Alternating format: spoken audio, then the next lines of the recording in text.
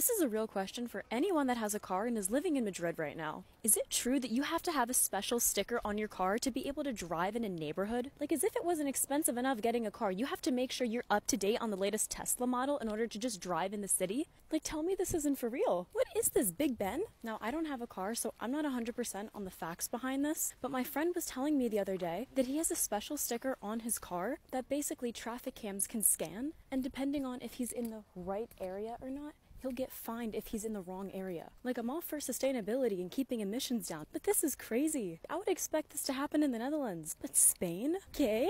So if you have a car and you also have one of these little stickers, can you let me know if this is a real thing? Because this could just be the inner American in me talking, but if I was getting fined for driving because I couldn't afford a car that fit the emission standards of a certain neighborhood and they wanted to fine me €200, because yes, he told me he actually got charged €200, I'd start a revolution. Like, are emissions actually this bad?